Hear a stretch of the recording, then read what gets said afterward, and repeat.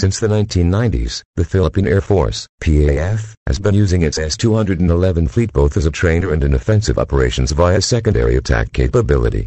These were redesignated as S-211s and nicknamed as Warriors. 10 Following the retirement of the PAF's last Northrop F-5 fighters in 2005, the additional task of air defense has also been assigned to its S-211s. Because of this, the PAF initiated some improvements to the S-211s to improve its combat capability through a series of programs and innovations. The first program was called Project Falcon, which installed the north-side optical sight previously fitted to withdrawn F-5s into the S-211. The program was initiated by Lieutenant Colonel Enrique de la Cruz, the group commander of the 5th Tactical Fighter Group. This was followed by the Project Falcon uniform program, which repainted the aircraft with a two-tone light and dark ghost gray paint scheme along with low visibility markings, which reduces the aircraft's overall visibility. The Project Falcon Veer program involved the optimizing of air-ground communications on the S-211 by upgrading and installing the N/ARC-34 UHF radios from the F-5/B. These aircraft were also fitted with a belly-mounted gun pod, which was designed, developed and manufactured by Philippine company Aerotech Industries Philippines, Incorporated IP. Each gun pod is equipped with an M350 cal machine gun, an automatic charger and approximately 240 rounds of 50 cal ammunition. The following videos is real and actual airstrike.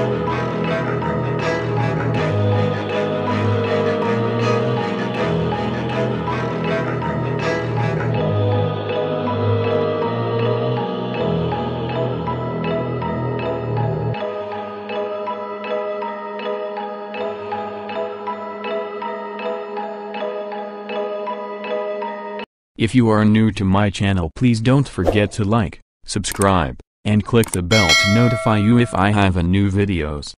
God bless, Philippines.